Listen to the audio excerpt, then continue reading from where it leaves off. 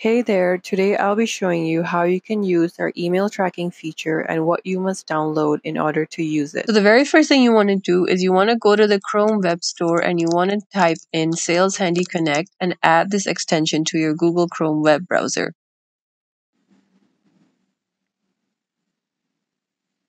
Click on Add to Chrome, Add Extension, and it automatically says that your Saleshandy Connect has been added to Chrome. So the next thing you want to do is you want to pin the extension for easy access. So once you have successfully downloaded and added the extension to your Google Chrome web browser, you can actually use the extension from the app itself. So let's see how this is done. So all you have to do is go to your Saleshandy dashboard and launch the extension from here. And as you can see that the extension has been launched. And right now we have already configured a particular inbox for this email tracking. So it shows over here. So you can directly click on View Email Insights Report and it will redirect you to the Email Insights page where you will be able to see in-depth reports about your particular inboxes. So now let us see how we can configure the individual inboxes for email tracking. You want to go to your inbox and you want to click on the extension over here to launch it. And you will have to log in with your Saleshandy account.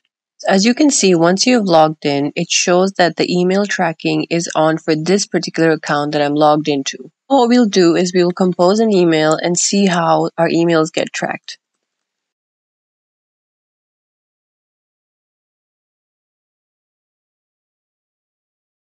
And click on Send.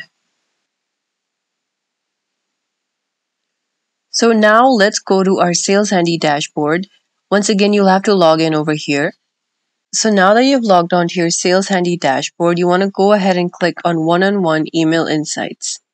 All your email tracking activity is logged onto Saleshandy's dashboard. It is easy to keep track of all your individual emails, opens, clicks, and replies. As you can see, the email that we just sent is already being tracked over here.